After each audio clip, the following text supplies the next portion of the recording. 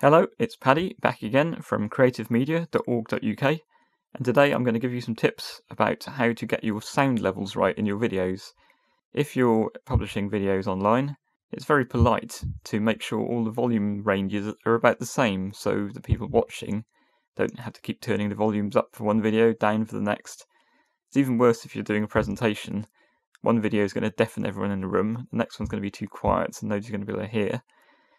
I've got a video here, and I'm going to have a quick look at the sound and see how it's looking for volume range. To do this, I'm going to use Audacity, which is an excellent free wave editing tool. Now, if I try and drag this straight to my Audacity icon on a Mac, it won't open. But if I hold down a magic key combination of Command and Alt, then I can open it. It'll just open the audio.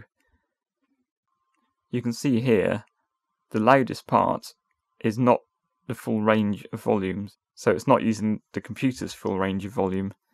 So what I want to do is amplify this, so this loudest part reaches the top of the line.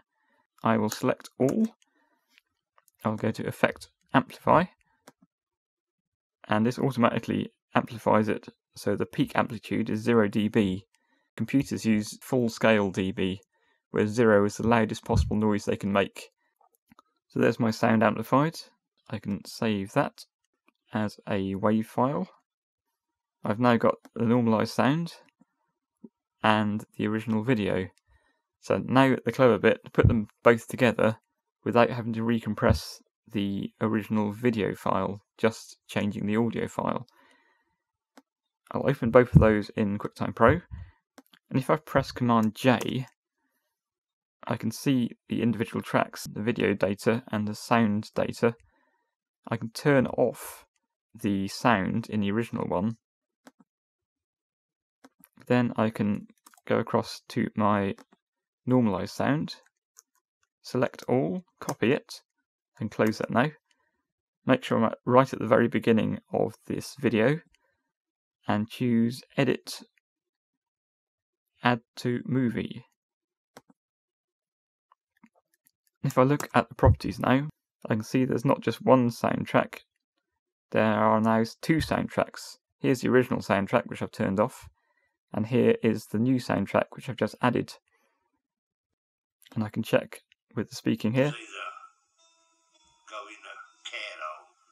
That's in sync, but it's a bit louder than the original one.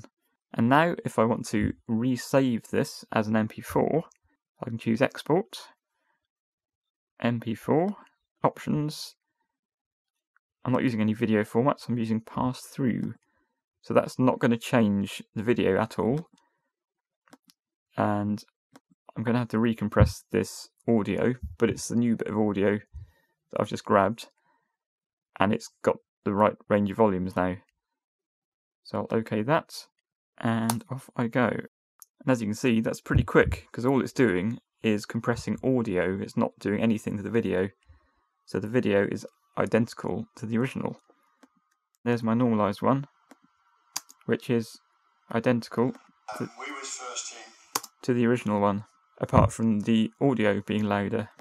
And that's just one of the many things you can do with Quicktime Pro.